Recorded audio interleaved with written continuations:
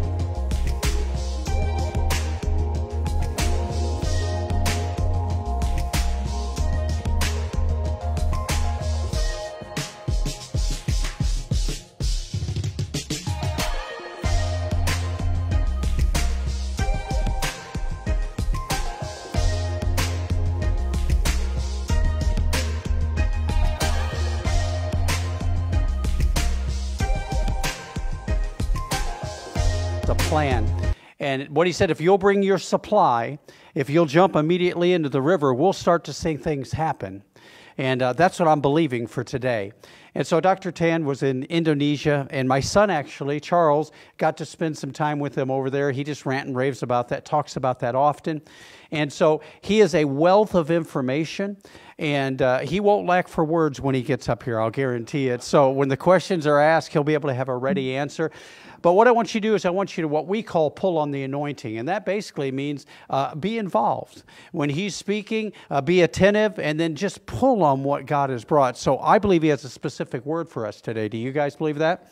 That's good. Well, Dr. Tan, why don't you come on up? And you guys just welcome him as he comes up. Good morning. Ooh. I feel like I'm in a room full of people that I know and love, literally.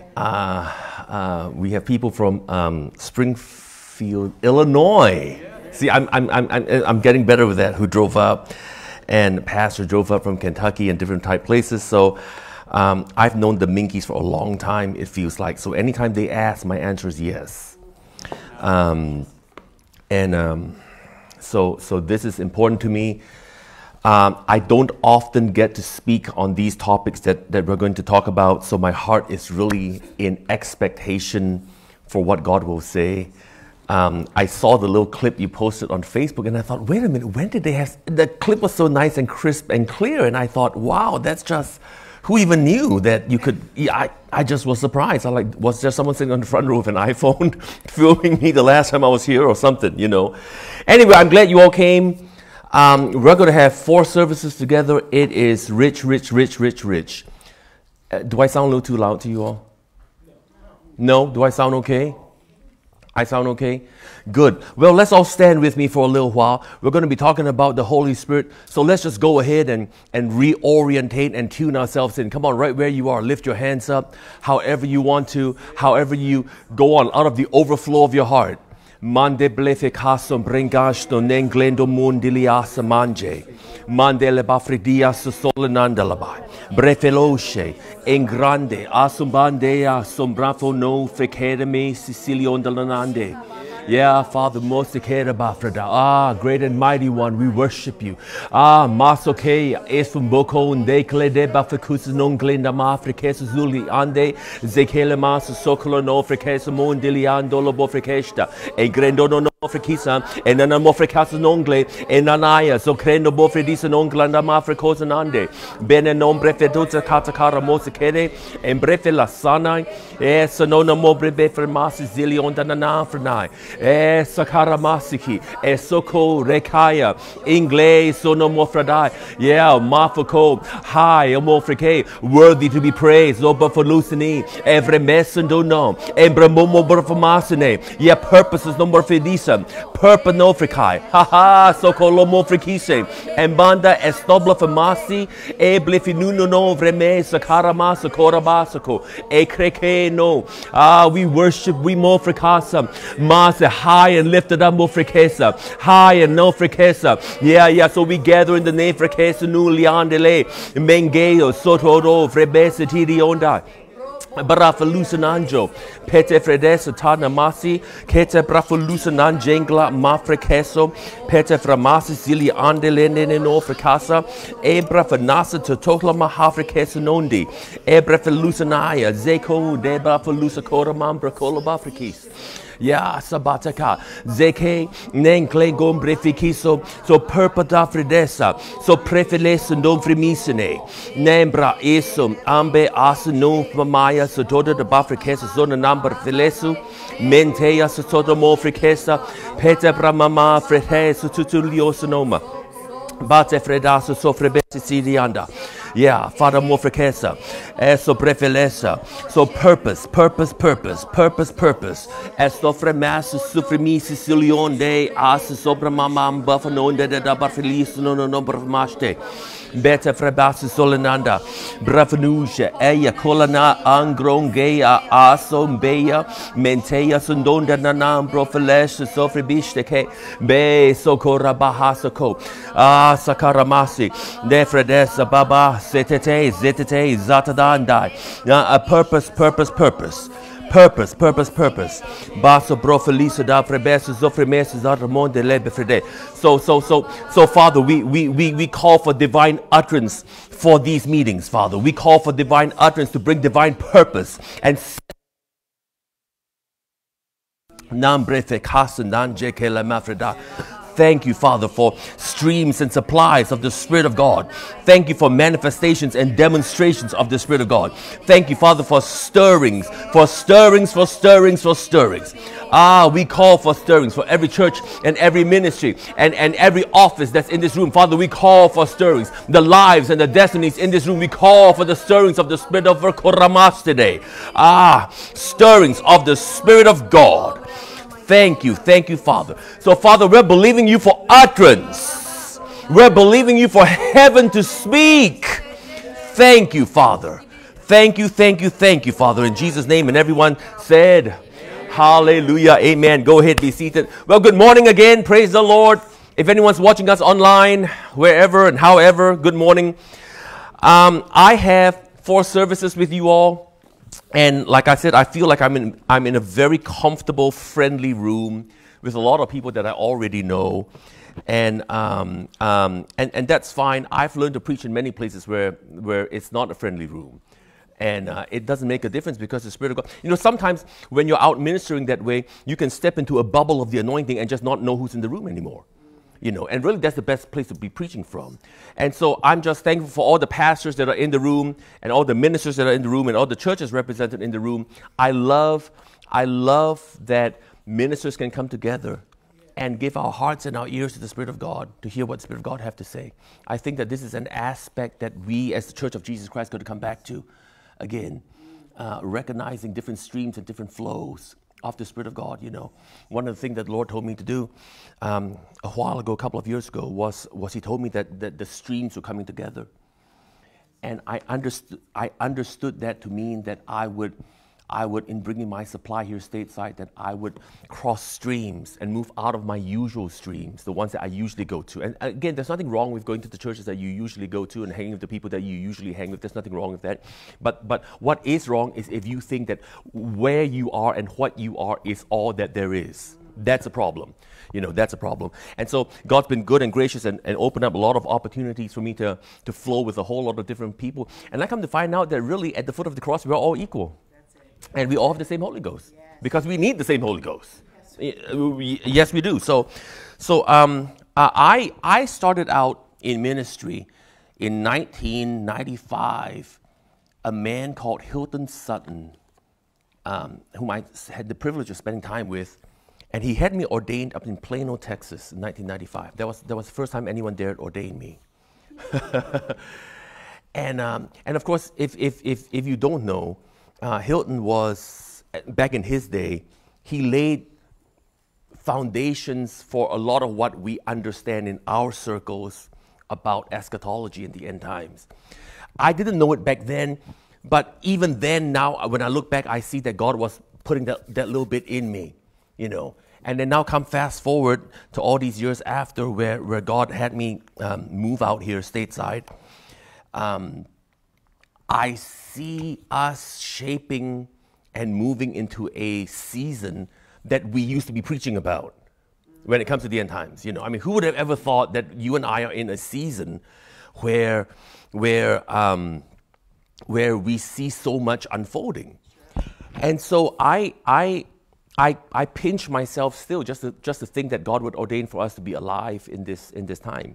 When I look at that, I have the privilege of being around many people whose whole focus is on the end times. I also have the privilege of being around many people whose whole focus of ministry is the Holy Spirit. And for a while, because I kind of had a little bit of a flow on both sides, I kind of thought, where's my place in that?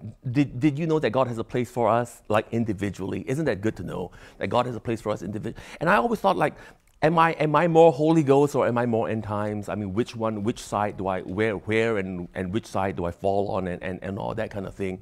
What should the emphasis of what I say be, when I go somewhere? And I even had different ones come and say, well, maybe you should write a book on this, maybe you should write a book on that. And I didn't quite have a grasp for that until I saw this. And I wanted to put this out here because, again, I recognize that we've got plenty of pastors in the room, good pastors in the room that I know. And if you're not a pastor in the room, you're at least a leader or at least a member of one of the churches that are represented in this room. And so you need to hear this just as good. 1 Corinthians 10. We already have lunch prepared for us, so that means I don't need to dismiss anyone early. We're already in the room, so that's taken care of. 1 Corinthians 10, a familiar passage of Scripture. Brother Hagin talked about in his marriage book. 1 Corinthians 10:32 says, give no offense either to the Jew or to the Greek or the Gentile or the nations, depending on which version of the Bible you're using, or to the church of God. So notice this, how in Scripture there are but 3 categories of people on the earth. Notice how this is how God lays it out for us. There are about 3 categories of people on the earth. Category number 1 would be the Hebrew nation, the Jews. Those are the people with the old covenant. Category number 2 would be the nations, the Gentiles, those that are not a part of anything else, and they are the people with no covenant. And then you have category number 3, the Church of Jesus Christ. And the Church of Jesus Christ is made up of people from the old covenant who had the old covenant, and made up of people who had no covenant. And then God called us out, the ecclesias, the called out ones, were called out into this new man called the Church of Jesus Christ. So you're in either one of these 3 categories. Now, I found out, pastors, I found out leaders, I found out missionaries, real quick, that in our callings, we are called to one of these 3 primarily. So if you got around one of these world evangelism, soul winning types, all they want to do is go reach the world, you know. And if you listen and you gave your heart to that and you listen to that, and I came from that, right? I came from a real, after I got born again, I was Catholic growing up, and the first Protestant church I got into was the Spirit-filled Charismatic Pentecostal Assemblies of God Church, and they believe in missions. They beat missions into you. Like every Sunday, they beat missions into you. If you were not in missions, you were in sin. One of the two, pick one, you know. And if you get around some of those, you would think that going out into all the world is all that there is. And I'm not saying that it's not all that is, but it's not all that there is. And for a while, that really beat me down because I never, I get with some people, and they could walk down the street, and by the time they get walking down the street, half the people on the block got born again. Right? And that was never me. Like, if you didn't know me, if I wasn't speaking this morning, I'm shy, I'll sit at the back, don't want to talk to people. I try not to make eye contact. I'm just awkward that way. You know. Of course, if you really were shy, would you get up in front of a room full of people and say that? That's a whole other thing. And I used to feel like, wow, look at them. They would come to church every week and say, we want 5,000, or we want 500, whatever, right? And I had nobody. I didn't want to even say hi to the cat from next door. You know. Did you know that you ought not compare yourself to someone else's calling? That's a for sure strategy of the devil cut you short sometimes real soon. No, you ought to be, you see, but those same people who are good one-on-one that I hung around with at church all the time, those same people who are good one-on-one, who could just go on the street and do whatever they did, those same people, if you got them behind a pulpit with a microphone in front of them, they clamped up. I suddenly found that when you put me in this position, I came alive. Had no issues whatsoever. So see, maybe, just maybe, God actually knew what he was doing in calling us. So then I don't need to compare myself. So anyway, so you see here that there's 3 categories. And can I tell you that with every calling, I found that we are called to a certain specific group. So some people are going to be called to the world. T.L. Osborne. That's all he ever wanted, just go on out and do everything he could to. Now again, nothing's exclusive. So in other words, you're not just going to be exclusively to the world and nothing else. That's because Ephesians tells us that the apostle, the prophet, the evangelist, the pastor, the teacher, they're supposed to build the church and get the church going. So don't anyone think of exclusivity that way. And then you find some others, and all they want to do is go and do everything they can to get Israel going. You know, I was just on the phone with someone 2 days ago who's all about Israel, and that's all she does is Israel, Israel, Israel, Israel, Israel. You spend 5 minutes where you walk away from her speaking Hebrew. You know, right? But then there are those called to the church. And I found me in that category. I found me in that position where my primary call was to the Church of Jesus Christ. Now, from the Church of Jesus Christ have come ministries to reach the world. From the Church of Jesus Christ have come ministries to reach Israel. So I'm not ignoring those two, but I'm just learning where my place is. And I'm most effective in my place. And I'm of absolutely no effect pretending to be in your place. Right? So in my place, so this was where it began for me. I started seeing that my ministry was primarily to the church. And the more I understood that, the more comfortable I was with it. Now, hear me. Churches have started because of what I've done. Churches have been maintained because of what I've done. groups and a wealth of knowledge and information and different type of things have come to Israel because of what I've done. But that wasn't my primary focus. My primary focus was the church. It's not enough to just know that you've called. It's necessary to know who you're called and what you're called to. Because I hear too many people say, well, I'm called. Well, to what? To where? To whom? It's necessary to bring specificity to our calling, because if God can call us, if you can say, God called me by name, well, surely he can say a little bit more besides calling you by name. And so when I understood that, and I spent a lot of my time in church. So again, I'm walking through my journey with you, right? So in church, I found that you had all these heavy end time types, and all they want to talk about is end times, end times, end times. Earthquake here and famine there, war over. And then you come over here to the other side, and you've got all these Holy Ghost people. All they want to do is talk about Holy Ghost, Holy Ghost, Holy Ghost. They want to get you laughing, running, and rolling on the floor. And the more you do, the more Holy Ghost there is for you, you know.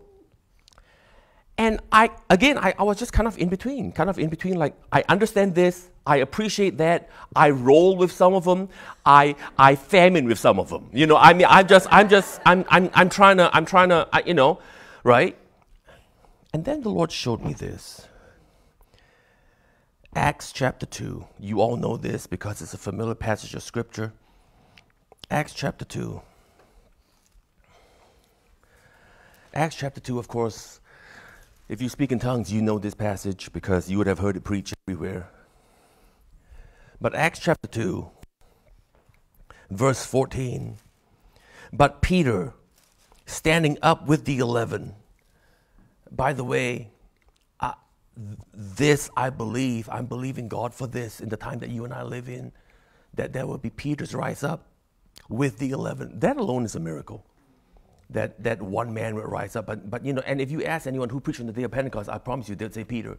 But if you read that carefully, it says Peter standing up with the 11. In other words, he stood up with the support of the 11, with the 11 behind him. You know, I have no issues being one of the 11. I tell you what, I got no issues. If that anointing is on Peter, let's let Peter have the microphone. Amen. Yeah, I don't have issues being one of the 11. I don't have issues one of being the other 110 back there, you know.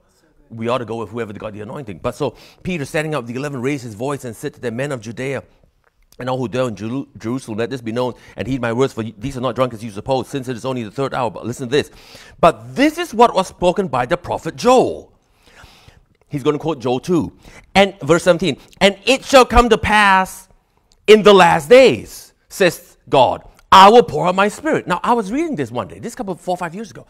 I was reading this one day, and I suddenly saw that by the inspiration of the Spirit of God, the last days and the outpouring of the Spirit of God, as far as God was concerned, was the one same self-event. So if we're going to be talking about the end times, we need the outpouring of the Spirit of God to see us through. But if we are going to talk about the Spirit of God, the purpose for the outpouring of the Spirit of God is because we're in the end times. When you read this in the original over there in Joel didn't actually say last days. He said in that day. So Peter, by the inspiration of the Spirit of God, he changed that phrase, that day, to last day. Something shifted in that day that Peter was talking about. And in that shift, the end times was proclaimed, but the end times was proclaimed, listen now, the end times was proclaimed in the power of the Spirit of God. So I propose this.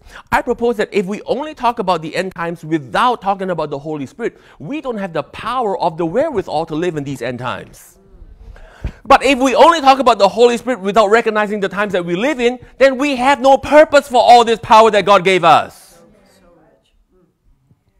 So everywhere I've gone, and to anyone who's listened, I've told them, if you're going to talk end times, you got to talk Holy Ghost. If you're going to talk Holy Ghost, you got to help people understand the times we live in.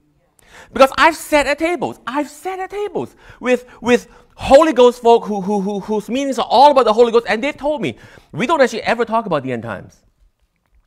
They've told me this. You know, and like we don't understand it. We don't want to be in that neighborhood. Well, listen, the Holy Ghost was given to help us understand the times. And so the more I understood that the times we live in, hear me, the times we live in demand the Spirit that's in and upon us. We couldn't be in these times outside of the Spirit of God. That's why Peter, by the unction, by the leading of the Holy Spirit, quoted Joel. And not only did he quote Joel, he shifted it a little bit and made this the beginning of the end times. Now, to be fair, Joel, when you read in context what Joel was talking about, Joel wasn't talking about the day of Pentecost. That's why when you read Joel, he goes on to talk about the skies and the moons and everything else being darkened. Joel was talking about a darker day. Now, here's what's important. So when Joel talked about that day, listen now, that day which would lead to the end of days began in the day of Pentecost. So that day, whatever time that was, began on the day of Pentecost. And we're now almost at the end of that day that Joel was talking about. Does that make sense to you all? Now, if that day started on the day of Pentecost, if that day started with us needing the Holy Spirit, how much more are you and I, towards the end of that day, going to need the Holy Spirit? How much more? And so that's why I have a hard time understanding pastors who want to have church outside of the flow of the Spirit of God. And hear me, the flow of the Spirit of God doesn't mean you have to have everyone run around every Sunday. Doesn't mean you have to have everyone roll on the floor. That's not, because that isn't the only flow. You understand that? And oh, by the way, that's not always a flow anyway. That's many times a response to the flow. See, the power isn't in me running around the room. The power is not in me rolling on the floor. The power is in me responding to the prompting of the Holy Spirit and not caring if I look like a fool while I'm rolling on the floor. That's where the power is. So when we think that the power is in running, then we make that up, because any one of you could just get up right now and run around the room. That's not where the power is. The power is in following the promptings of the Spirit of God. And if I follow the prompting and roll and laugh and jump around and don't care what any of you think, I've shifted into a place of no restraint by you. And I've shifted into a place where the next time he tells me to step out of the boat, I can step out because I've been trained not to care what you think about me. So the flow of the Spirit of God can come out in teaching. The flow of the Spirit of God can come out in preaching. The flow of the Spirit of God can come out in worship. The flow of God can come out in prayer. The flow of the Spirit of God is every way, every what way. Oh, since you're still there in Acts, and we're not following a prescribed a curriculum or anything, we're just talking from our hearts. Is that okay? Yes. Look at this. And it shall come to pass in the last days, says God, if you read the King James especially. Here's a scripture that we quote wrong often. We says that he will pour out his Spirit. You ever heard that? Listen to how it's actually stated here. I will pour out of my Spirit. You see, if he poured out his Spirit, he would just pour out his Spirit the one time. But if he's pouring out of his Spirit, he can pour out of his Spirit any day, every day. Amen. So the pouring of the Spirit was not a one-time event. Because he didn't pour out his Spirit, he poured out of his Spirit. There are pourings of his Spirit for us today. There are pourings of his Spirit for us tomorrow. There will be pourings of his Spirit available to you and I as long as you and I are on the earth realm.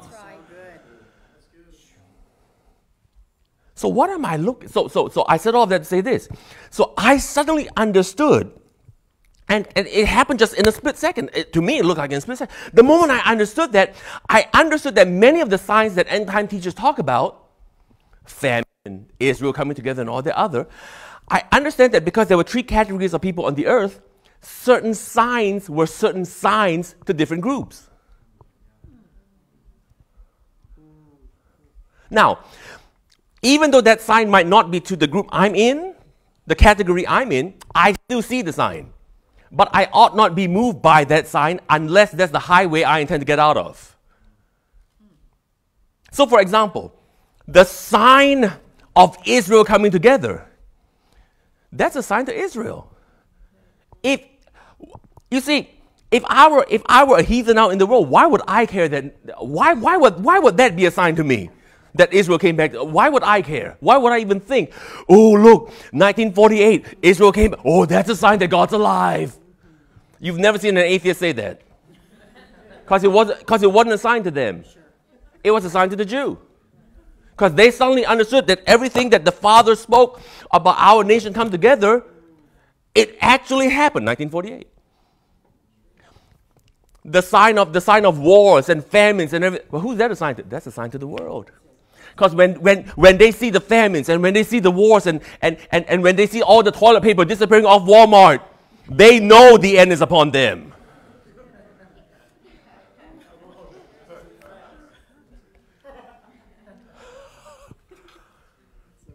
So then so I said, now Lord, what's the sign for the church? The sign for the church is the outpouring of the Spirit of God. You and I in the Church of Jesus Christ, we're not moved by the famine. We're not moved by the earthquakes. To a certain extent, we're not even moved by what's happening in Israel. Why? Because we're the church. What are we moved by? We're moved by the Spirit of God in outpouring on us and among us. We've got our signs mixed up. Now, maybe this has been preached and I haven't heard it, but until I saw that, I'd never seen that before. I never heard that before. And I thought, so those signs are, so when I get on up there and try and scare people into the end times and tell them about the famines and the wars and all that other, I'm giving you signs that might not be the sign you ought to be looking for. The sign for the church is the glorious outpouring of the Spirit of God. Because I'm the church, and in the church, He's outpouring on me from His Spirit. Now, are there signs going to be happening out there with all that other? Well, yeah, because they're all happening concurrently. There's probably stuff happening in Israel right now that you and I are probably not intelligent enough to even go figure out, because there's all that political, tricky, icky-dicky stuff that's all going on. It's probably a sign to someone, just not me. So different signs to different people. Why would God do that? Because wouldn't it be confusing wouldn't it be confusing? See, if you were driving up here, driving out from wherever you all came from, and all the signs were in a different language that you didn't speak, it would still be a sign. It just didn't speak to you.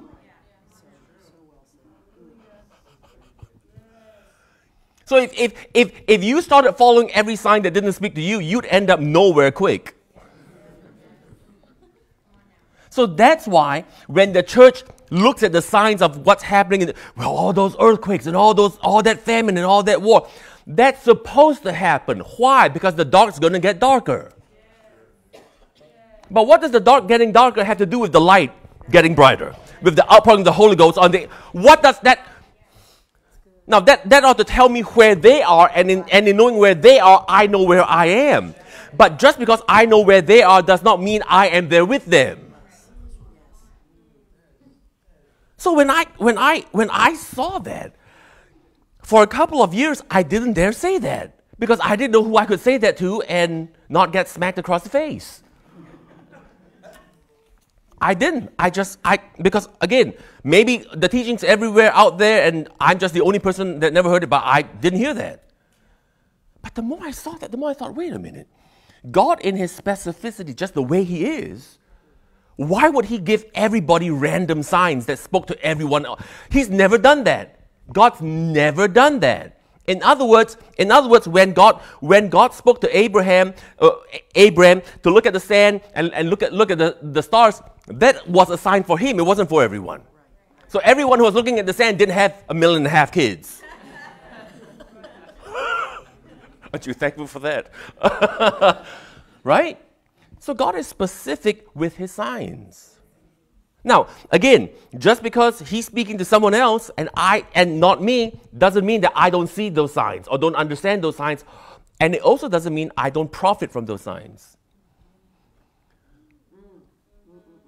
So I can see the signs of what God is telling Israel, and I can profit of that because, again, if I understand what God's doing in Israel and where He is with Israel, I can kind of plot where I am right now. It's kind of like how, listen, you know how Christmas comes after Thanksgiving? So if you're at the mall and you see Christmas decorations come up, by default, you know Thanksgiving comes first. Right? Right. So they don't have to have a sign that says Christmas is coming, but Thanksgiving comes. They don't have to have a sign. As long as you see those Christmas decorations come up, and they seem to be coming up earlier every year, don't they? But the moment you see the Christmas decorations come up, you know Thanksgiving comes first. So when I see all that's happening over there in Israel and over there in the world, when I see all that's happening, guess what? I know stuff's going to happen here because stuff's going to happen with us first before it happened to them. But I'm not going to give my concentration to what's happening to them. Why? Because I ought to be so caught up. Listen, if the outpouring of the Spirit of God is being outpoured on you, why do you think you'll have the time, the energy, the space, and the attention to be looking at anyone and everything else? I won't have time to be looking at what's happening in the world. When I have the Spirit of God outpouring on me and I'm looking over there at the world, why? It couldn't be. Why? Because the Spirit of God, when He outpours on me, I would imagine He would encompass me. Why? Because He's God. So then my attention shifted to what I was called to, the church, to what God's doing in the church, the outpouring of the Spirit of God. And the more I saw that, the more I recognized that if we would concentrate on what we're called to, and again, hear my heart, I'm not taking away from anything any of you have been called to. If you feel like you're called to the mission field of the world, go for it. Go to your pastor, have them bless you. They'll probably want to support you and all that kind of good thing. If you feel like you're called to Israel, go for that. Do whatever that means, go for it. The point is, we got our signs crossed when it comes to the end time. You see, that's why when we look at the famines and the wars and everything, people in the church get frightened. Yeah, that's so right. Why did they get frightened? Because that's not a sign for me. The sign for me is the outpouring of the Spirit of God. So when I keep my focus on the outpouring of the Spirit of God, knowing that while this sign on me, the outpouring of the Spirit of God is happening, the sign on them, famine's also going to be happening. And the wars and whatnot all in the Middle East, that's going to be happening at the same time, but that's their sign, not mine. Now, can what happens there affect us here? Yes. But that's why you need the outpouring of the Spirit of God, because the outpouring of the Spirit of God on you, in you, through you, that's what shields you and protects you from all those other signs infecting you. That's why it's so crazy when you got pastors and you got churches who don't want to make room for the Spirit of God to flow. Because the moment you do that, you take yourself out of that outpouring, and then you've got to go to the other outpourings. We've got the flow of the Spirit of God outpouring on us. They've got the flow of everything else outpouring on them. More than ever before, we need to have the Spirit of God outpouring on among us. And you don't have to wait for an annual conference for that either. We ought to have that every time we gather. We ought to have that every time we lift our hands and say, Father, here we are. We're your sons. You're the outpour on us. We ought to have that every time our focus is tuned to Him. And when people understand that, then suddenly the end times don't seem as bad anymore.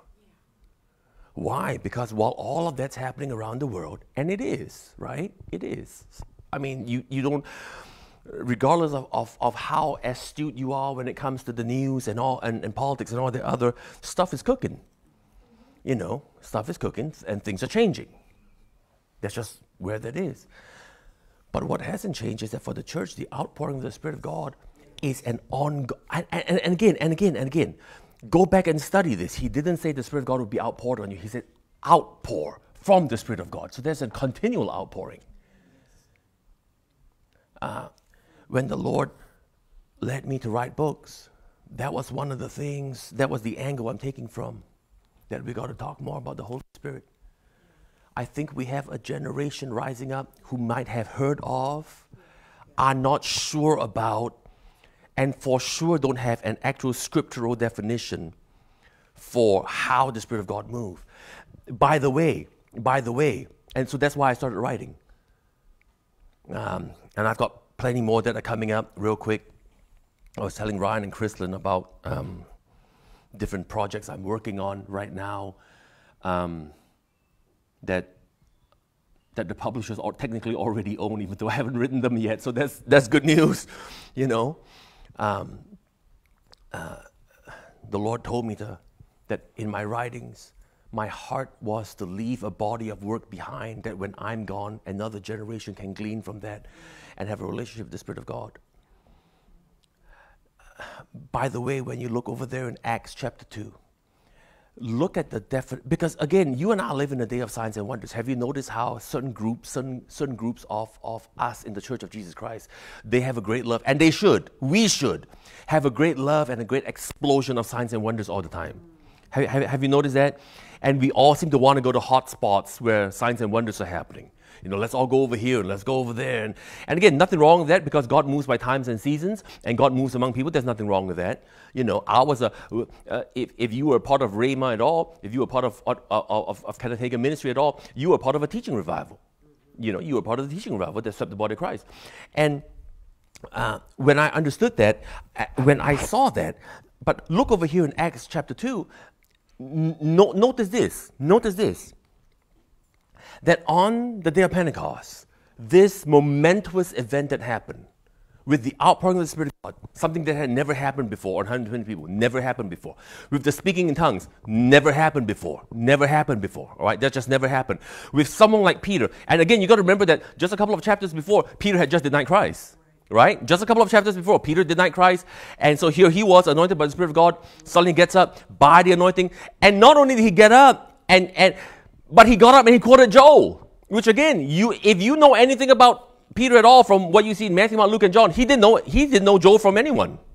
There's no way he could have known anything about Joel, you know. But notice this. Notice this is divine order. Let me help you. The call of God on my life is to lay foundation and set things in divine order. This is divine order. That whenever there is an explosion, whenever there is an outpouring of the Spirit of God, divine order is that we bring it back to Scripture to redefine what happened. Here's exactly what he did.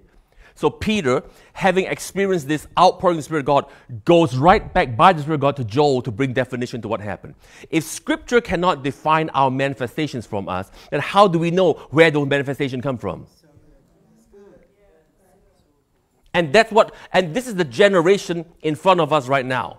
They want the manifestation, but even if they got it, they're not able to bring scriptural definition to that manifestation. Now, let me bring that back even a little bit further. Peter quoted Joel, but did you know that Joel was actually quoting Moses in the outpouring of the Spirit of God? When he said that your sons and daughters will prophesy? Why? Because when Joshua had come to Moses and said, Moses, there's people out there prophesying, and we ought to stop them. And Moses said, listen, you don't want. Moses said, it's my heart that everyone prophesy. So again, Scripture was quoting Scripture, was referencing Scripture, and what that was doing was that was bringing safety to the manifestations of the Spirit of God. We got to come back to that. Can I tell you this? Pastors, can I tell you this, leaders? The standard of the Word and the Spirit of God has to be maintained and raised in all of the regions God called us into. I don't dare say raised, because in some places they're hardly maintaining the thing. We got to at least maintain the standard of the Word and Spirit. Did you know that if we just preach the Word without the Spirit, that will be a dead word? Why? Because it takes the Spirit to bring that Word to life to us. There is no amount of counseling that can set some people free that a touch of the Spirit of God cannot. Now, again, I'm not doing away with counseling. I'm not doing away with any of that. But I'm telling you, we got to take everything God has for us in order, and God's order is the Word and the Spirit. Yes. So notice how here he says, I will pour out my Spirit in the last days, and then I'll pour my Spirit on all flesh.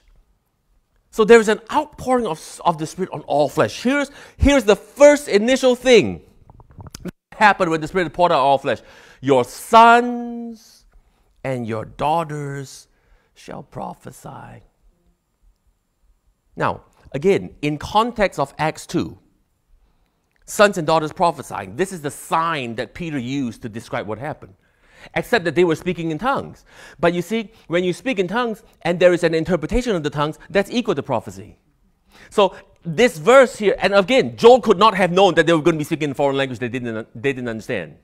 Right? And here's what I love about prophecy. Prophecy can put you in a position where you say something that will mean 100 different things to 100 different people, and the prophet will walk away from that, don't know what he said. So in context, he's saying, I will pour my Spirit on all flesh. Your sons and daughters will prophesy. Well, one version, one form, one method, one flow of prophecy is tongues and interpretation of tongues, which they had just seen in the early parts of Acts chapter 2. But wait a minute. That flow of tongues and interpretation of tongues is also available to you and I. Tongues and interpretation of tongues are the easiest way to slide into the spiritual gifts, in spiritual manifestation. And again, this is something that I see on the rise, where in our spirit-filled churches, where in our spirit, word and spirit churches, we call ourselves, where we're kind of moving away from tongues, slowly but steadily. We have been inching away for a long time now. You know what we substitute that with instead? We substitute that instead with good singing. Hear my heart, don't have a problem with good singing. In fact, if you're going to want to sing with a microphone in front of you, please be good. that helps. Have you noticed how in many situations I go far back enough to remember when the worship leaders would lead us in singing in tongues. Anyone remember those days when worship? But in a lot of places now, we kind of harmonize between songs. We kind of do a little humming and a hallelujah. We kind of do a little thing like that. And in my mind, I'm thinking, wait a minute, we've just robbed the people of an opportunity to come together and learn to flow in that flow of spirit worship. Why is that? Because the devil doesn't want this of your sons and daughters prophesying, and tongues is the easiest way to get into a flow of prophecy. Praise God, amen. Tongues is the one thing you can activate whenever you want to activate that, and immediately step into the miraculous right there.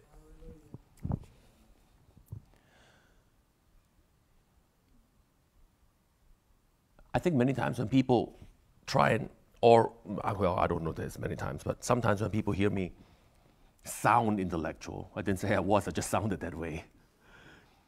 They're always surprised that I have such a heavy emphasis on tongues. But if you want it to be intellectual by God's standard, you got to do it His way. And His way is that the outpouring of the Spirit. I love how the outpouring of the Spirit got a hold of their tongue before I got a hold of any other part of them. Because again, you would imagine that on this momentous day, after generations had waited for the releasing of the new man, the Church of Jesus Christ on the earth, you would imagine that maybe the Lord might want to anoint their hands, anoint their feet, anoint something. He got a hold of their tongue. Why? Because James later on told us that the tongue is as a rudder. And however your tongue go, your life will go with it. So the Holy Spirit knew that if He got a hold of their tongue, He would get a hold of their life. So the part about you that the enemy wants to get, or let me put it another way, the part about you that the enemy doesn't want God to get is your tongue. That's the part He don't want you. That's the part that the enemy doesn't want God to have access to. Because if God have access to your tongue, your life will fall in that direction. I know, I say this everywhere I go, I know that what I'm walking into now and all that I'm doing now are things I prayed about as a young teenager back then in Singapore. Because after I got born again and filled with the Holy Ghost, I loved it. This idea that God was still speaking, my mind went, it exploded all kinds of, I was like, what? God still speaks? Who knew? You're like, what? You know, like who could even imagine? Like, what are you talking about? God speaks, you know? And I was praying in tongues. Never knew back then what I was praying about. Never knew back then anything of what I'm doing now. But I know I was praying into what I'm doing now. For sure. I was my own prayer project and didn't know it. I was my own prayer project, didn't know it. But that's exactly what Romans said, that the Holy Spirit made intercession for me. He was making intercession for me because I needed that intercession. We rob ourselves when we don't allow for the Spirit of God to have flow in the service. So the devil doesn't mind us gathering because outside of the flow, this is just nothing. It's social at best, emotional at best, you know. There's no power in that. Why? Because Isaiah tells us it's the anointing that destroys the yoke. And you can gather all you want, and if there isn't an anointing in the room, then it's just a gathering of yoked people. You come in yoked, you walk out yoked. You will still be yoked. That's it. No difference. We need to have the Holy Spirit in the church and in the gathering that we come together in. That's what the times you and I live in demand. We have to have that. Why do I say that? Because God doesn't do anything purposelessly. So the fact that God chose this time to pour out of His Spirit implies that in this time, the intensity would be so much that we couldn't just rely on a few chosen ones, have the Holy Spirit on them. We all had to have the Holy Spirit. It might have been good enough in the Old Testament to just have the king, the prophet, the priest have the Holy Spirit on them. But the times that you and I live in, the times that you and I had, God has ordained for us to be in, it's not enough anymore to just have that prophet there and that king there and that priest back there be anointed and have the Holy. We all have to have the Holy Spirit. That's why He says, your sons and your daughters will prophesy. It isn't. And so when we step away from that and just try and academically approach the book, we suddenly rob ourselves of the ability to see what the book says. Why? Because the book was meant to be seen from the heart before it's understood in the head. And you see out of your heart by the Holy Spirit opening the eyes and illuminating the mind of the eyes of your understanding. So that's why, and I'm in many hotel rooms, and that's why you can be in many hotel rooms, and they got a little Bible in that nightstand. Have you noticed that just because you got a Bible, and again, I'm not against it, I've given money to help them, because I want a Bible in every nightstand in the hotel. But have you noticed that just because you have a Bible in the nightstand, people don't walk away from that and get saved? Have you noticed that? Right. Why? Because it takes the Spirit to breathe life on that to me. So we got to have, in the Church of Jesus Christ, you got to see every church as a portal by which the outpouring can be poured out. And be poured out to the extent and the level at which it can flood that community. What if every church saw itself that way? That every church was a portal, was the fount from which the tap of the Holy Ghost could be turned on into. And then as it poured and as it flooded out, it would flood out, you see that in Acts 2, flood out onto the street so that they could get a drink too. How necessary is the Holy Spirit that in the time you and I live in? John 14, come on. John 14.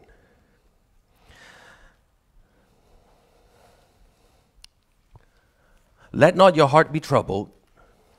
You believe in God, believe also in me. Which, by the way, that alone is a statement of divinity. You know how you sometimes hear people say, well, you know, Jesus never proclaimed himself to be God and all that. Have you heard people say that? Number one, the reason why they say that is because they don't understand how the Hebrews spoke. Every time Jesus said, Moses said, or Abraham said, but I say this, the reason why the Pharisees got so mad is because they understood that what Moses said was the height of what anyone could say, because whatever Moses said was what God said. So when Jesus come around and say, here's what Moses said, but here's what I'm saying, he was in effect placing himself above Moses. You understand that? And anyway, what I always tell Bible school students is that if you wanna see what Jesus was saying, really saying, look at the reaction of the Pharisees. They got him for blasphemy. What's blasphemy? When someone claims to be God. So Jesus claimed himself. And here's one of those situations: let not your heart be troubled. You believe in God, believe also in me. Man, that's a high place to put yourself in. If you're telling someone believe in God, believe in me at the same time. You believe in God, believe also in me. Listen now. In my Father's house are many mansions. And if it were not so, I would have told you. Listen now. I go to prepare a place for you. And here is an end time statement coming in. And if I go and prepare a place for you, I will come again and receive you to myself. Now, see, back then, they were like, wait, where are you going? And if you're going, what do you mean you're coming back? But we didn't even know you're going anywhere because we thought we were supposed to be with you everywhere you went. So notice even in talking to his disciples, he talked a little bit about him going away. But again, at this point, in Matthew, Mark, Luke, and John, and again, I understand that in how we separate Scripture and how we've divided our Bible, Matthew, Mark, Luke, and John. For the bulk of it, we call the New Testament. But the reality is, in huge chunks of Matthew, Mark, Luke, and John, because Jesus hadn't died, hadn't risen again, hadn't ascended yet, a lot of it was Old Testament. And not only that, the bulk of whom he was talking to in Matthew, Mark, Luke, and John were Jews. That's why we needed the Holy Spirit. Because the Holy Spirit brought about the teachings that Jesus wanted to give the church but couldn't yet, because at the time that he was here, there wasn't yet a church. So then the epistles are the continuation of the teachings of Jesus for the church by the Holy Spirit. Because how could Jesus talk to the church if the church wasn't there? There was no church. Matthew 16 was the first time you even found that word when he said, I will build my church. And they were all like, what? You will build your what now? I mean, we know what synagogue is. We know what temple is. We know, but what's a called out? Well, we understand that concept of called out. We understand that. But what's that got to do with that? You see, that's why when you read even into Acts, you find that they still identified themselves as Jews almost everywhere they went. Because that was their identity, and nothing wrong with that. It doesn't change that. That's their nationality. Nothing wrong with that. But they had to now understand the spiritual shift that had come in.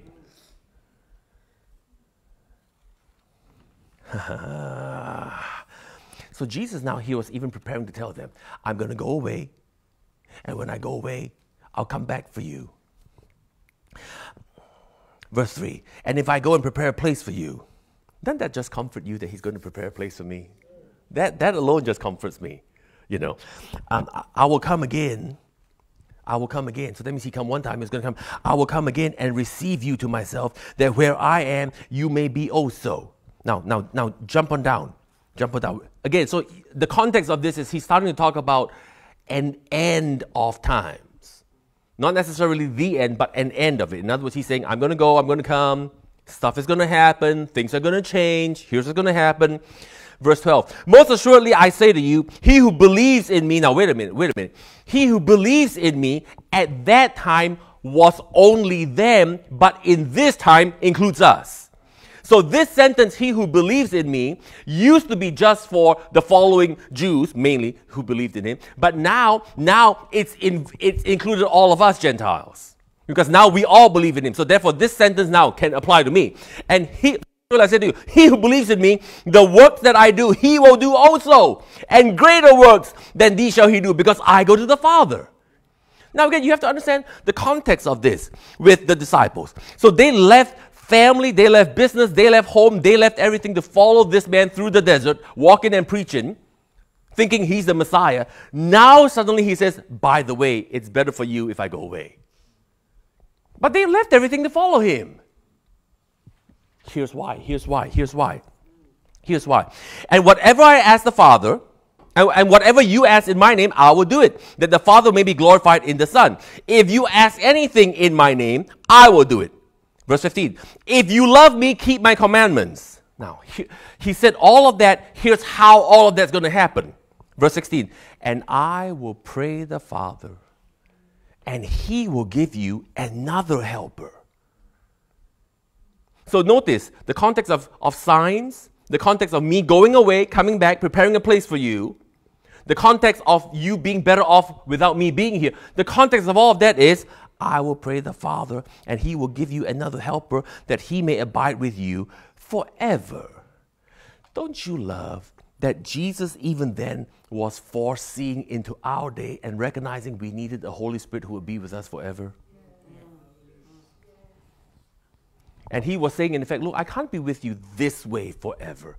But what you need for the time you're entering into, you need the presence of God in a way that is forever with you. And the only way you can have that is that you can't go back to the temple and the tabernacle, because that's not going to be forever. That's going to be torn down pretty soon. I'm not telling you guys that just yet, but boys, listen, it's going to be torn down. And I'm not going to be here all that much time either, because those Romans are going to come get me. But there is something, someone, some way where the presence of God can be with you forever. And I will personally pray for the Father to send you this Holy Spirit that will be with you forever. Now, who is this Holy Spirit? The Spirit of truth. So you saw the Spirit of truth in action over there in Acts chapter 2, because the moment there was a manifestation, the Spirit led them back to truth, the truth of Scripture. Right? Right? So the Spirit didn't just say, and Peter didn't just get up and say, well, it's the anointing. Let's all roll around the floor and laugh, run around the room a little bit. No, he brought them right back to Scripture, because the Spirit of truth was doing what the Spirit of truth does, which the Spirit of truth leads us back to truth. So anytime I see a manifestation, and that from that manifestation there isn't an element of truth come back to me from the word of truth, I have a right to question that manifestation. So within the framework of Scripture, God has put systems in place to catch manifestations and produce manifestations. And this is the generation, pastors and leaders, listen, this is the generation we must help. They hunger after signs and wonders and flows and demonstration, but they don't know enough of this truth for the Spirit to bring to their remembrance. How can the Spirit bring anything to their remembrance when they didn't know anything in the first place? This is why pastors must be able to teach. This is why pastors must be able to teach. Because that's the primary function of a shepherd, to feed the sheep. The Spirit of truth, whom the world cannot receive. Look at the implication. The world cannot receive. Implication, I can receive, because I'm not the world. Right? Notice this. Because it neither sees him nor knows him. Who's he talking about? The world. So the implication is, in the church, I can see him and know him. Huh? So in the church, because I'm the church, I can receive him, I can see him, I can know him. Now, they over there in the world, they cannot receive him, they cannot see him, they cannot know him. I can. That's why, again, Acts 2, that's why on the day of Pentecost, when the Spirit outpoured the way it did, the people out on the street did not understand, because they did not receive him, nor see him, nor know him. But Peter and his crew, they did. They understood that, hey, this is the Holy Spirit, and not only is this the Holy Spirit led them back to Joel 2.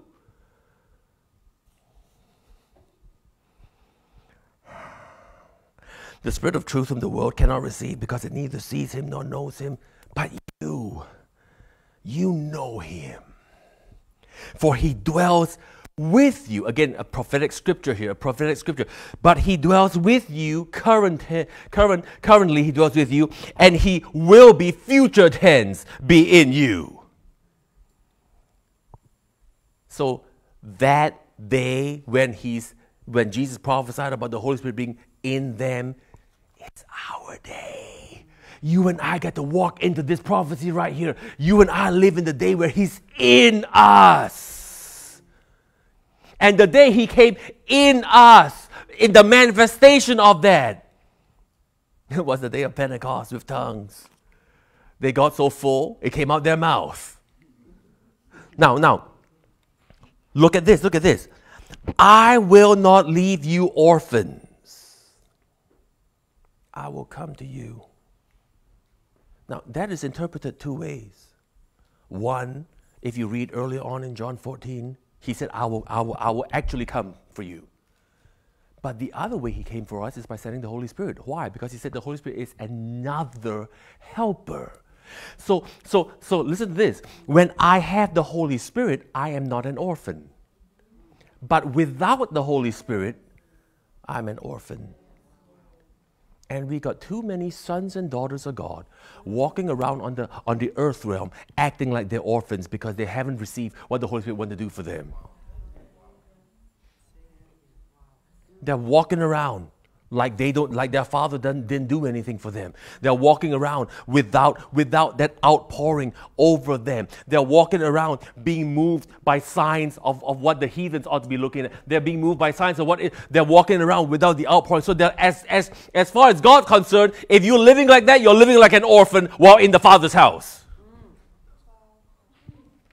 As long as the Father's concerned, if that's how you're living, in the Father's house with everything available to you, orphan.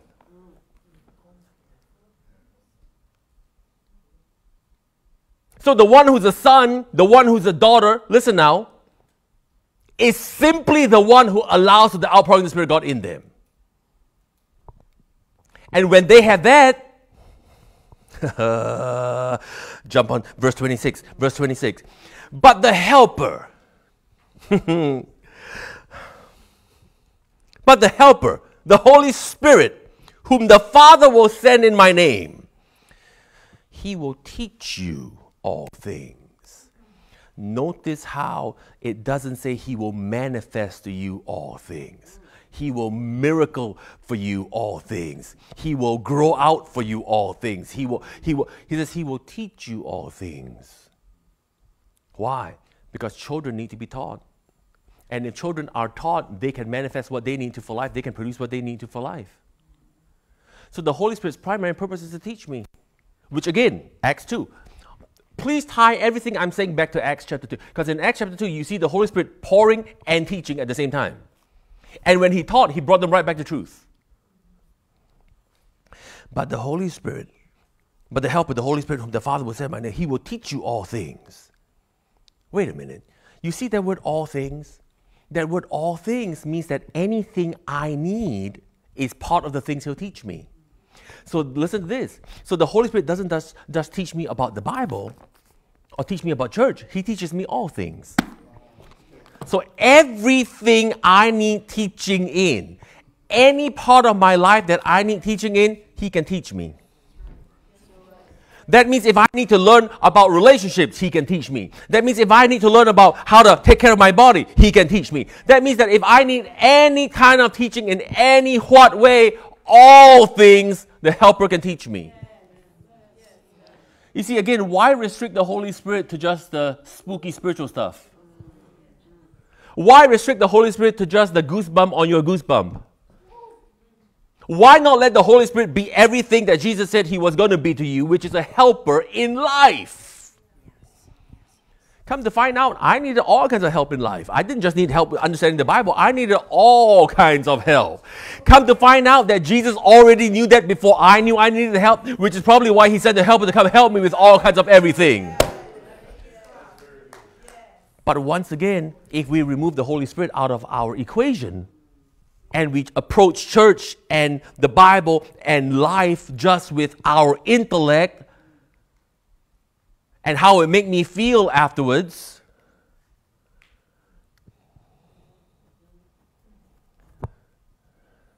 then we become like kids who play with the cardboard boxes on Christmas morning and ignore the toys that the Father gave to give us. You see kids do that?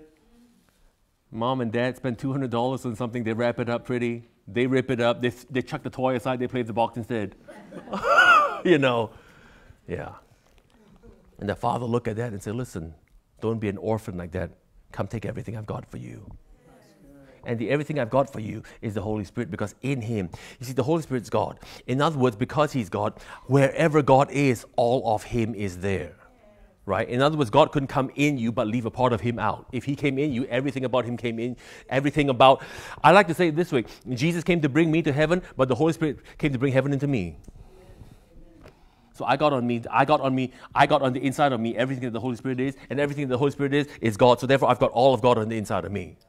That's why we don't ever have to wonder, ooh, what spiritual gift do I have? I have access to all of them. Why? Because I have the giver on the inside of me. I got the giver on the inside of me, and when He moved on the inside of me, He brought everything that He is and He was and He always will. He brought that on the inside of me. So I have everything about Him on the inside of me. So I don't have to pick one of the 9 manifestations. I got access to them all. And I don't even have to pick them. The Holy Spirit on the inside of me will pop up whichever one's most necessary for that time. I don't have to do any picking. He'll pick it for me. Why? Because come to find out, He actually knows more than I do.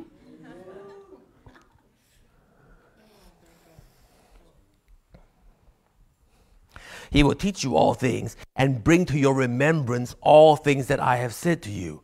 Verse 27, peace I leave with you. Why did they have to have peace left with them? Because there was a lot of stuff that was going to happen to the Jewish nation, to the temple, AD 70 and all that would happen in a short time, that if they took their eyes off of Him and looked onto that, they would have lost their peace. So He was reassuring them, because in read John 14 in context, He was talking about Him going away. This is the context of John 14. I'm going away. Stuff is going to happen when I go, but don't worry about it, because by the time I go, I'm going to send a helper come live on the inside of you, and the helper living on the inside of you, He'll take care of you in anything that you need. By the way, there's stuff going to happen that's really going to look dark, but peace I leave with you. So the context of peace I leave with you was destruction is going to fall in the world. So you could say it this way, the destruction there equals my peace in here. It happened concurrently. So when we suddenly lose our peace, guess what? It's because we've shifted our attention and our focus to those signs instead, and we identified with that group more than we did with this group.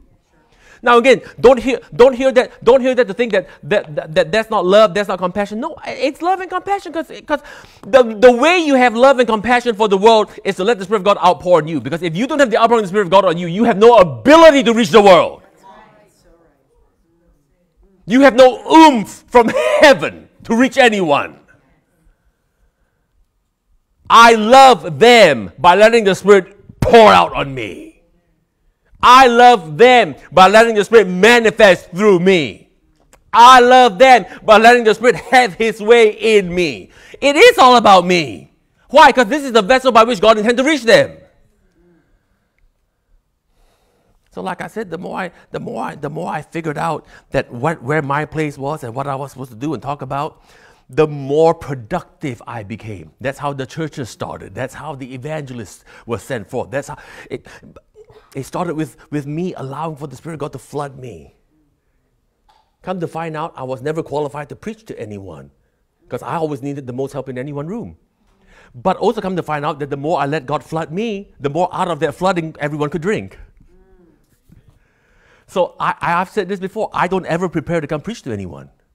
Because every time I crack this book open and allow for the Spirit of God to speak, my attitude is, God, I need the most help. Forget them.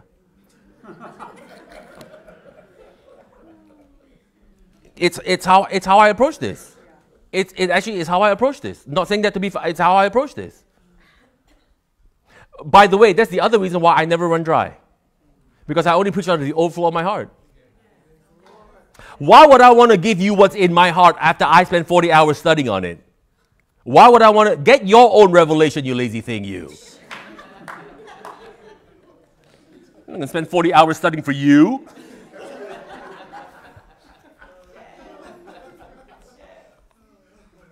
Now, obviously, there are times when you got to put curriculum and all that together. I've done that for Bible schools, you know. But my primary study is for me. Why? Because this outpouring, listen up, is personal. The outpouring is personal. And too many times we try and have a corporate something. There wasn't even a personal something. How are you going to have a corporate something? You're not going to have any kind of a corporate flow. You barely dripping yourself, corporate flow. No, get full for yourself because you need Him. How do I know you need Him? Because Jesus said we need Him. And I'm going to guess that if Jesus said we need Him, chances are we do.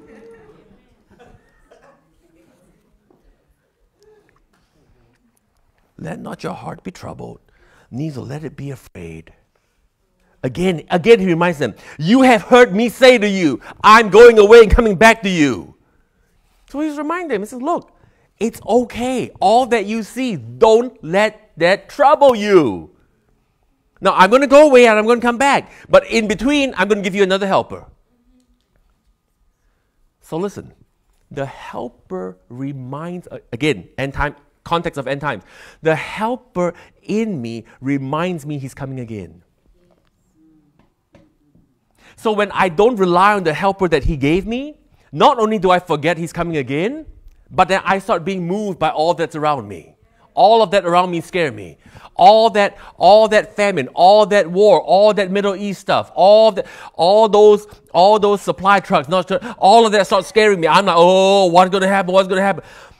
I don't know all that's going to happen, but I do know I have a helper. And my reliance is on the helper helping me. And God can send to me what I need regardless of where everything is. Now, do I want everyone else to get what they want? Yes. Do I think that everyone should have a Walmart stock full of everything? Yes. But I'll tell you what, regardless of what's happening over there on the supermarket shelves, God's going to take care of me. That reliance only comes from understanding the Holy Spirit have good things for you and I. And when we get into that mode and get into that understanding that the times we live in demand the Holy Spirit. They do. And so I sense in my heart, do we have time for a little bit more? Yeah. Good, because we're here anyway. You can all smell the food, but that means lunch taken care of, so that's okay. Hebrews 1. Come on. Woo, I like this. I have been waiting a long time to go anywhere and talk about an end time anything. All of this, I've just put out a little bit here and a little bit there, a little bit here and a little bit there. But if you guys, I got 4 sessions. Hebrews 1.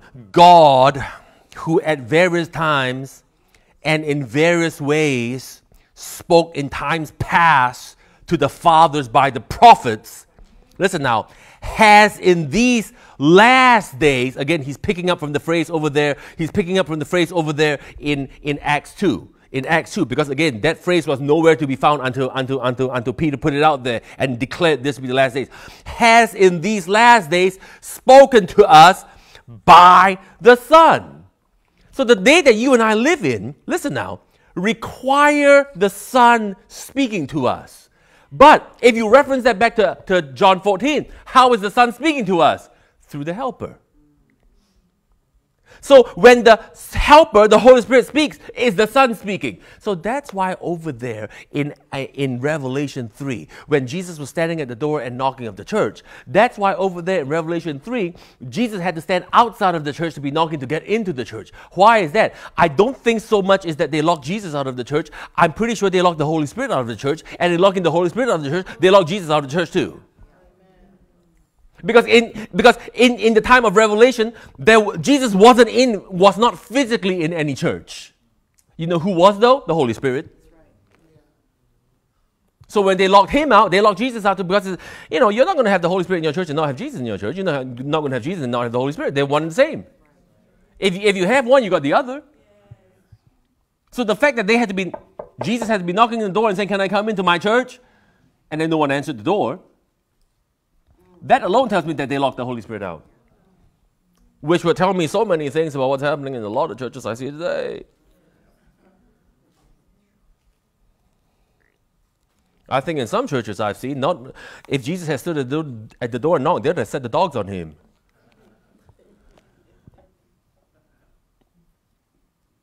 We gotta come back to church. Let's just go back to Acts 2 and we'll pretend to try and close there.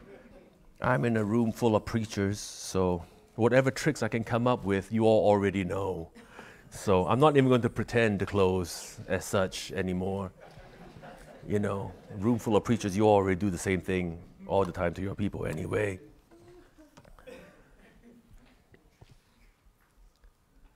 This outpouring. Verse 16, this is what was spoken by the prophet Joel. And it shall come to pass in these last days, says God, that I'll pour out my spirit on all flesh, and your sons and your daughters will prophesy. This aspect of prophesying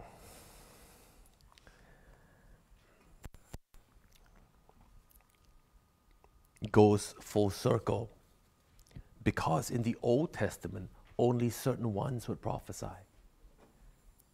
Whereas now, he was saying, by definition of the time that you live in, it will not just be the prophets up the hill or the prophets down the hill who will be prophesying. All the sons and all the daughters will be prophesying. Now, I want you to think about this.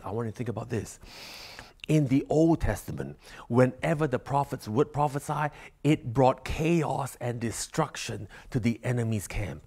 What would happen if in the new, all the sons and all the daughters would be prophesying the word and the will of God into this realm of the Spirit? Can you imagine how the devil don't stand a chance if we would have a prophesying generation?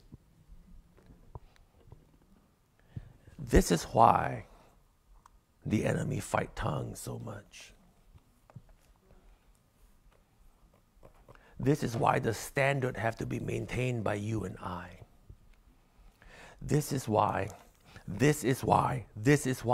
the enemy don't mind large gatherings. Again, hear my heart, nothing wrong with large gatherings. I know Jesus is preached. I know multitudes come into a relationship with him. I know people can get saved and healed and delivered.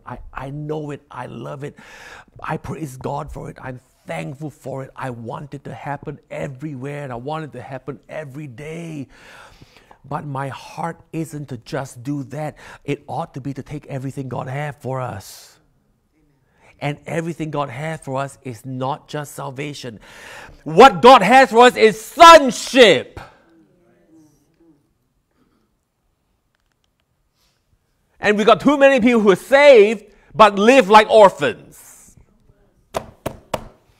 But what God needs is his sons and his daughters to rise up. Because when you prophesy, you speak on behalf of the king. So when you prophesy as a son and you prophesy as a daughter, you're speaking on behalf of your father. But what kind of children can speak on behalf of their father? Mature ones. And that is what God is raising up on the earth today. He's raising up mature sons and mature daughters who will rise up in the face of any one thing and say, this is what my father says about you. We call that prophesying. And in saying, this is what my father says about you, that mountain has to bow because the Father has spoken. I think in our circles, hear my heart, but I think in our circles, in our word and faith circles, we've surrounded ourselves time with too many scriptures. For the Son, one word is enough. Hear me. Nothing wrong if that's where you are, if you need to renew your mind with putting scriptures all over your house and in every bathroom and on your fridge, go ahead, do that. But I tell you what, for the Son, one word, peace, is enough. We've hidden behind scriptures instead of saying, Spirit of God, breathe on them and make them real to me. Because if you breathe on them and make them real to me, one word will take care of everything I need. We tried to substitute, scripture for spirit.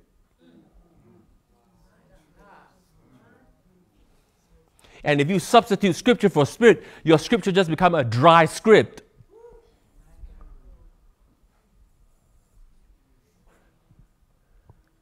And again, here, don't walk out of here and say, he said, we don't need the scriptures. Don't walk out of here. Don't walk out of, because that's all a lie. That's not what I said.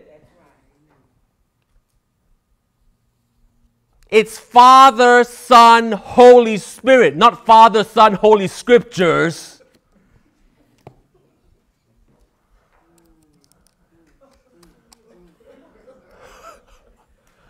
And we've made it that way in some parts.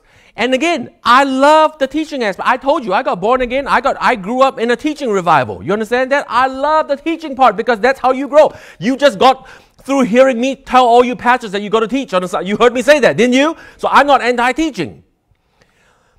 But if you teach in a way and then don't make room for the Holy Spirit, I think the Holy Spirit's been ousted from many a service. He's been ousted right off. He's been ousted right off just when he was going to jump in and manifest all that good teaching you were doing. You shut the service down, and he was like, "Wait, no, come back next week. Come back next week."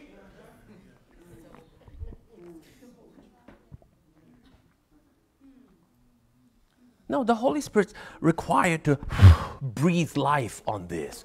That's why Paul and Timothy said, "Holy men of old wrote as they were breathed on by the Holy Spirit." The writing came as a result of the breath of God. And if there is no breath, it's dead.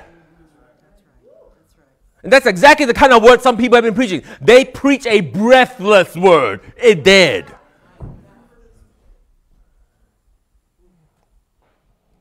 No, we need to let the Holy Spirit breathe on the word.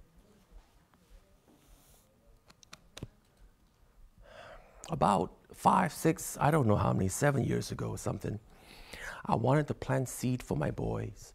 And so I went up to pastors that I know real well up there in the Midwest, and they've got a good-sized church. And I said, "I want you to give me your young people for a week every year," which is not my kind of thing, you know. Again, please understand that I get nervous in a room full of people. I don't know if I'm that way with grown-ups. I'm for sure that way with teenagers. You know.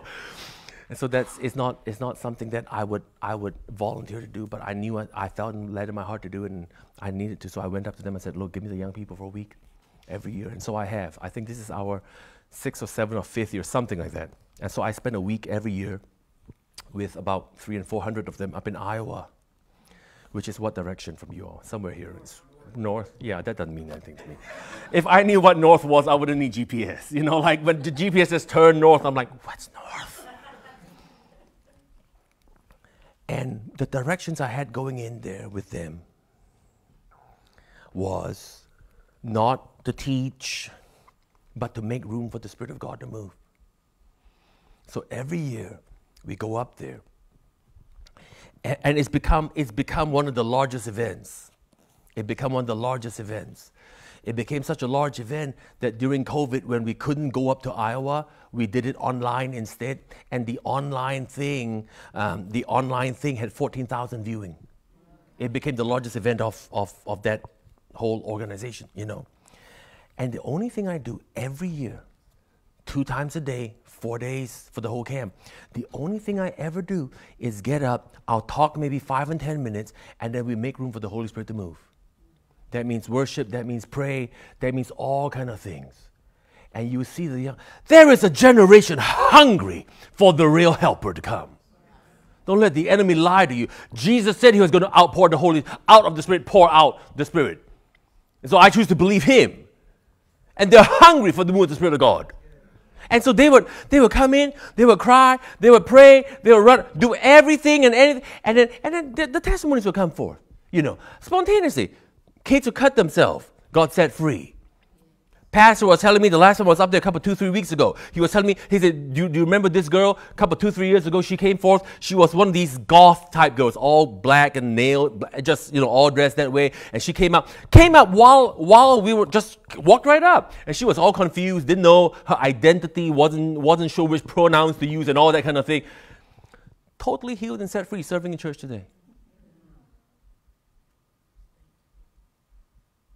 And when I look at them, I think, here's a group of people that no amount of counseling could have helped.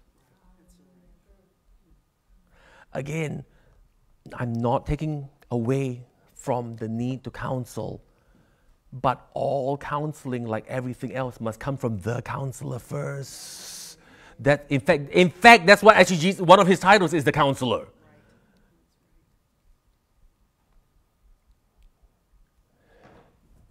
I saw that, my Lord, we went up there one time, we had a 5-hour service.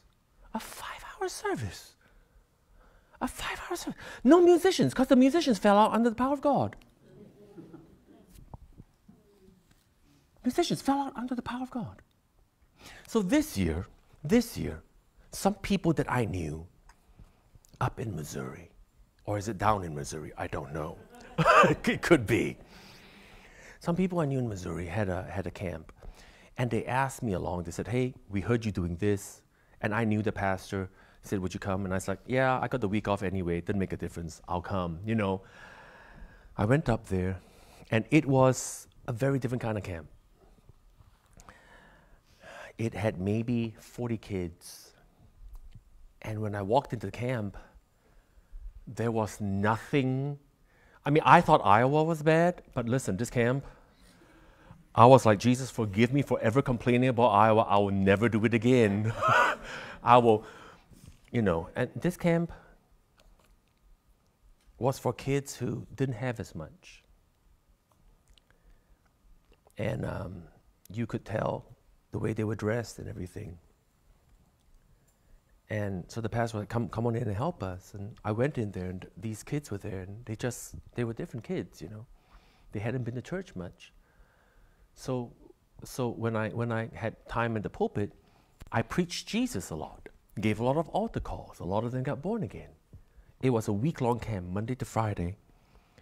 Did you know that by Thursday night, by Thursday and Friday, spontaneously and organically, we had kids on the floor laughing. And they didn't have a frame of reference because they didn't know how. They're not polite, spirit-filled charismatics. They don't know when to fall down politely so that usher can come put a little cloth over them. They didn't have that reference. And I walked away from that and I thought, my Lord, this is more real than I dared imagine it to be. This is more real. This is more real. This is more real. The move of the Spirit of God is more real. The move of the Spirit of God is more real than I've allowed my imagination to think of it to be. We got to make room for the Spirit of God. We got to make room on a Sunday morning to make room for the Spirit of God.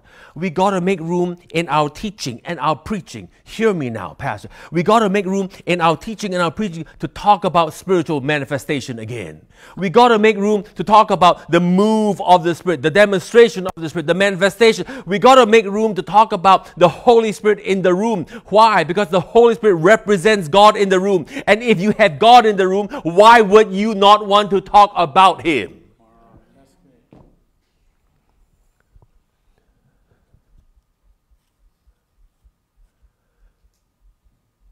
Why would you not want to talk about the VIP in the room? You want to give your people a better self-image?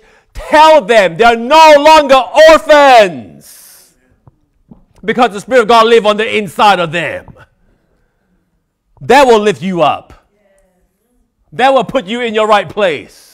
That will give you a better self-image of you because you're no longer an orphan. Not only are you just no longer an orphan, you got the King of Kings and the Lord of Lords, the Spirit of God Himself living on the inside of you. That's how high up you are. You're not just no longer an orphan, you got adopted into a rich family. This aspect of prophesying, the easiest way to step into that is through tongue and interpretation of tongues. That doesn't happen. Hear me now. I'm really going to try and pretend to close one more time. That doesn't happen on a Sunday morning. That happens before Monday, Tuesday, Wednesday, Thursday, Friday, Saturday. That's when that happens. And when we come together, it's just a corporate celebration. Where whatever stream that's been flowing out of you for every day of the week, you bring that. Whatever stream, you bring that. And then we'll all come together and we'll have us a corporate utterance.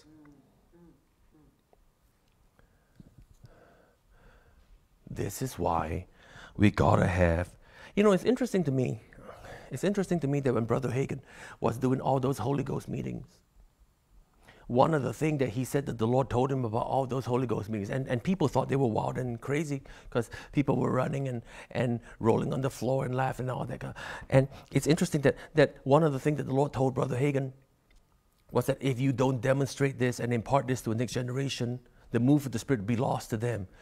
It always caught me that the Spirit of God didn't say to Brother Hagin that Mark 11:23 will be taken away from them. He said the move of the Spirit of God will be, and you got many people now try and preach Mark 11:23, but don't have a flow to bring Mark 11:23 to come to pass in their life.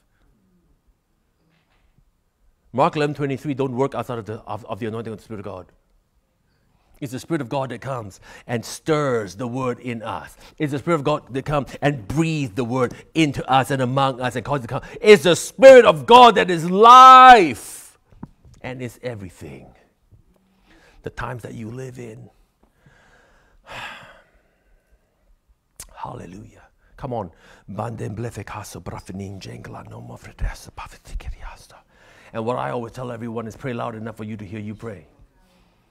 Come on, stir yourself. Right now, we're not interceding. We're not doing any of that. We're just stirring ourselves. Whatever was on the inside of you, you're just stirring you. Whatever on the inside of you, we're just stirring you. It's the only thing we're doing. Jambramenom brefikiastanai. Ezabande kalabafrikas zofre meshtakaya. Bata framasa koramandi kiliosananje.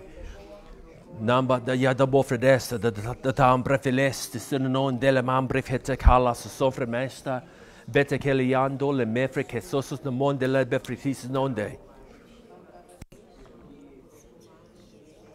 deliastum belebias sofre nisunai estum pato non frebesa nanje Bate fledessa, yas no frenessa, lemon prefidias, eo ande ambofka nasa karamo frenessa, ebefetaka tikilios nanje, keta brafikia, sitikia, sitoke, sitikia, haha, and my demonstration more frikiso, and brofolusanai, zetedo fredisanaste. Beta fladai, afen das sotra non fredas brafadusa na kleko resedo de bifredista mandele cosa sapre fene correman jingala mampre becos sufrikisha non jekala mampre folota tata bafrenista sufridiste beramai bete fredes sofrenista profetiti dios nan jere pete tuto lomofledas tata manfrebes Pete, fele, setoto frenaso, soto barfredis, non de la dada bofredisate, ebefatatai, aso sofremese, ebefatoto fremesu non dai, ebrefene, zeke, zukai, sokara maso, prefetica, mento flamoso, prefiticiliosa, nandolamam prefeteca lasisi, astum, blate blefetata, blefetete teletete tuliatata brafalusa nonje, ebrefetete tiliosa. Reme, Esther, Este, F.A., go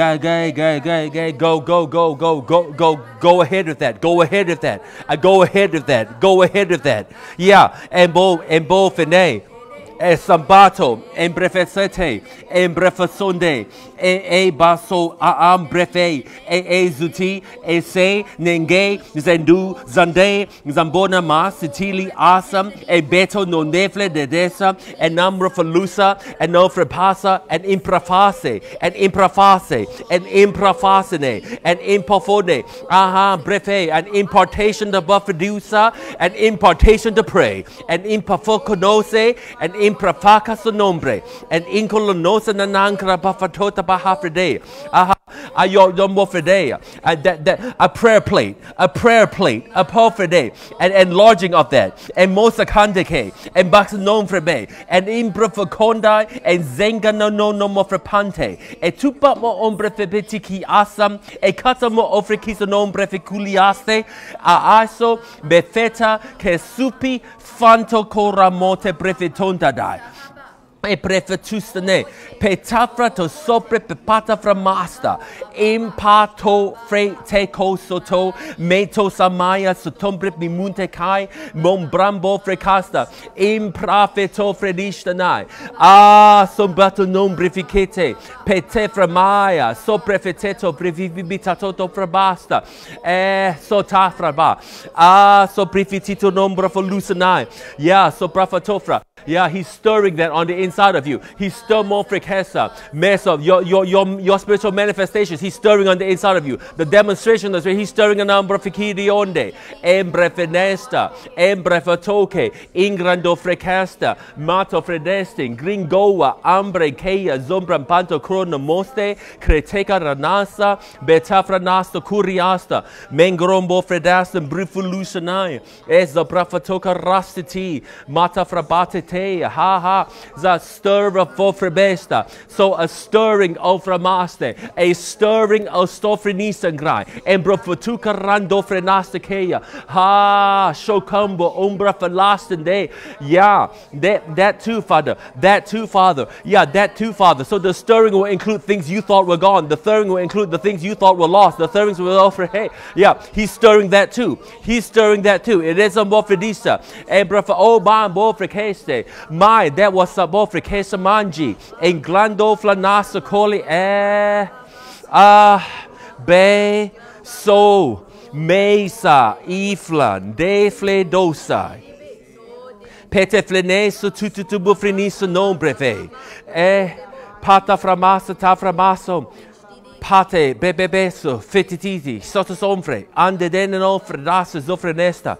Mata frabasa sofremesta tetamo fremasta dombremei ombambaya. So the stirring, so the stirring, so the stirring, so the stirring. Zombre vimaste, zembro bumukama fracasta. Stirring, stirring, stirrings, cause the Spirit of God and the mofrikisum brevimesta. A stirring of sombrefe. And you say, I want a stirring of signs, and you say, I want a stirring of wonders, and you say, I want a stirring of the ability to teach. But the Spirit of God is stirring on the inside of you the basic things. The stirring on the utterances from the Spirit of God are being stirred on the inside of you. Divine utterance stirred on the mofrikasum brengeia. There is divine utterance being stirred on the inside of you. I see divine utterance, divine utterance, divine utterance. Because as long as there is utterance, there will not be death. Zomban jom brefelasum brifinista kraya. Somande. So fricaso, so that tongue and that interpretation will go on masom breve and produce ombrabasum grango fradasa, utterance before manifestation. Zombramba frocos and green day fredasta, deep waters, deep waters, deep waters. Yeah, mothengesum brufinish and grandombre pepavra keso frikishnaste. So prefinista brafanasta. Bofredesta brafatofriken amafrikis zufredista dia. Nam brofacosta de fricesta zufremista gera mafrikes zufreniste bernabaya. Dofrikis zufremasta mafrike. Zombrafanaste. Bata fredasta brifikia so brafanoskana. Tap him on the shoulder for me. Tap him on the shoulder for me. Sir, I hear the Spirit of God say, so your hunger for the Word and your thirst for the Word will bear much fruit, not just in your life, but for those that I've called you to and those that I ordained for you to talk to, because there are those that I've ordained for you to talk to. And you've wondered past couple of months, now where are they and when are they and who are they? But I hear the Spirit of God say, there are those ordained for you to go to and those ordained for you to speak to, and you will be a voice to them. And you will bring life in what you say. And there'll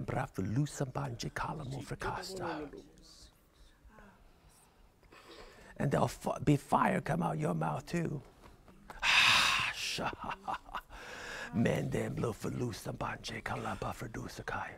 What is this I hear about you? What is this I hear about you?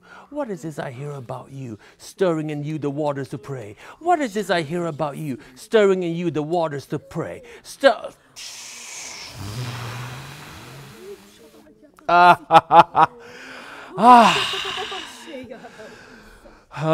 Pata franasum brefelesum brengongela buframasa taframendele me fremesta mata brafalasum brufelusa pete fredesa pata framon jenglendom brifilista brafala mate frebasum brifinistum brafalosta. Pastor Pat,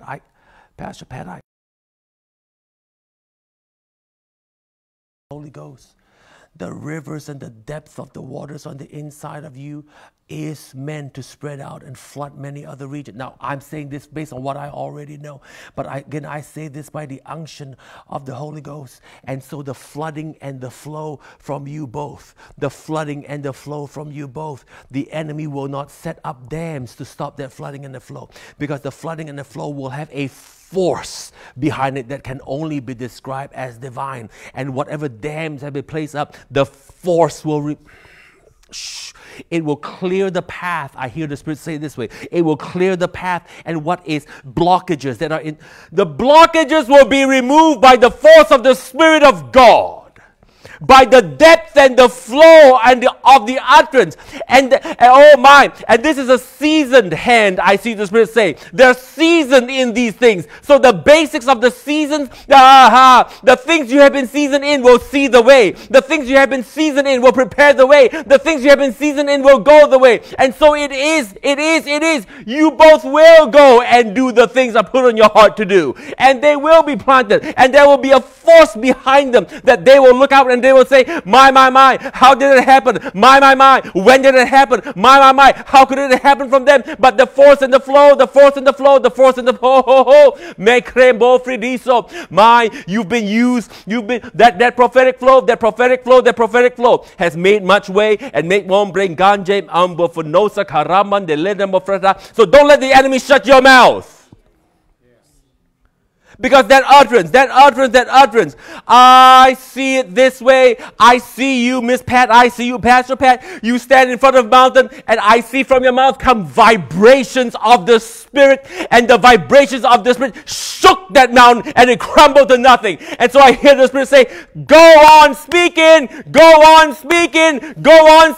because I put a word in your mouth for that. I hear the Spirit say this way. For every mountain I've given you a word. For every blockage I've given you an utterance. For every roadblock I've given you. Bringesum brambangele me frenaso brifilis non granda frasasadaya. So a stirring.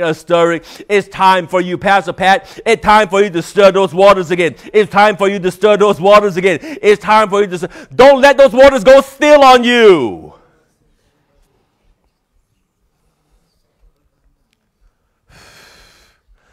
Don't let the water go still on you.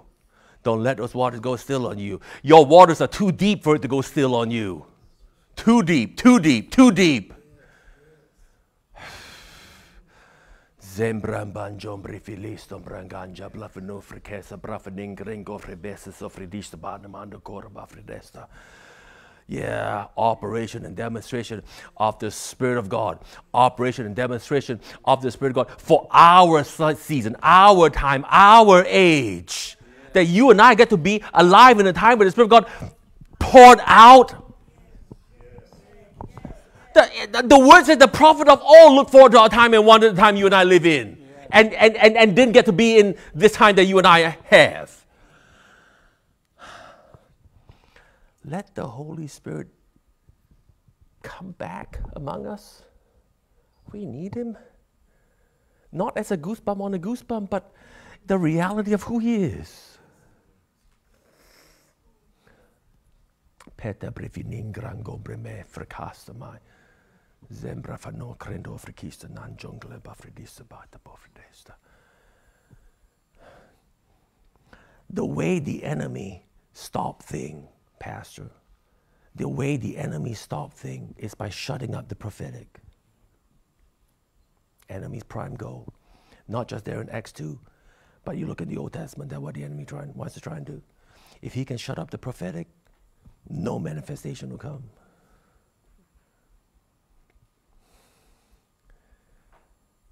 And again, I say this by the unction of the Holy Ghost. You've been used greatly that way. Your mouth has been a trumpet for the Lord.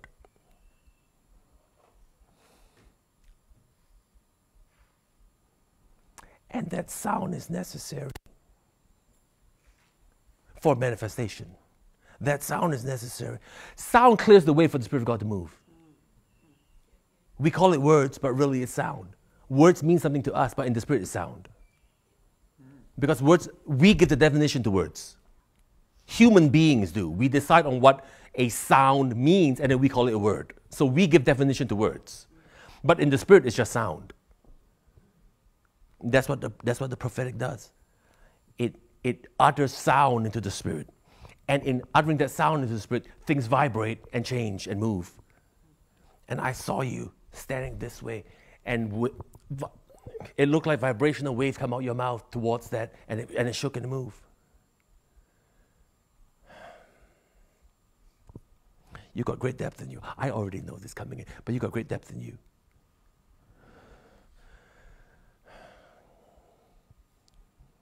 That region that you're in Kentucky. Every region needs a sound from heaven. You could say that about every region. You don't need to be in every region needs a sound from heaven.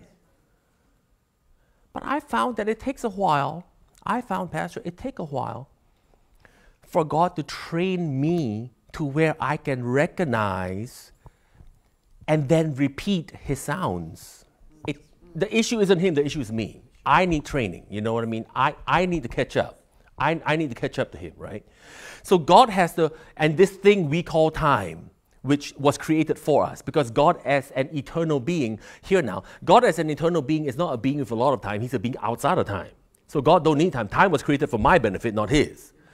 So in His goodness and in His mercy in giving mankind time, part of the benefits of time is that I get to use time to learn how to be like my Father. And that's where the prophetic is raised up. Because in this thing called time, I get to learn how to... See, that's what prophets do, is that they speak on His behalf. How can they speak on His behalf if they don't recognize what He's saying in the first place? So if I don't recognize if I don't hear right, I don't speak right. Right? So prophetic training starts not with speaking, prophetic training starts with hearing. Because if I don't hear right, I'm going to be talking all kind of nonsense. And that takes time. It takes time to train my ears to hear. You've got that part covered. It takes time. So God, in wanting to move in a region, has to raise people up by the virtue of time who have learned to hear right first. And however long that takes is however long that takes. Because but once they're raised up to where they can hear, that's when they're in position to start speaking. Right? And that's the part that the enemy try and fight the hardest.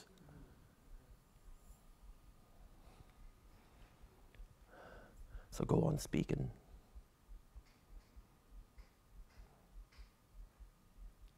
That's why Ephesians 2:20 tells us apostle, prophet, the foundation of the church. Because they bring divine order and divine utterance come, and then the others come and reshape that and help us with that. And we need them all. But there is order. Just because there's order doesn't mean one's better than the other, just means that there's order. That's it. Yeah. That's all it means, that there is order. You all are part of that order for that region. Hallelujah. Father, thank you.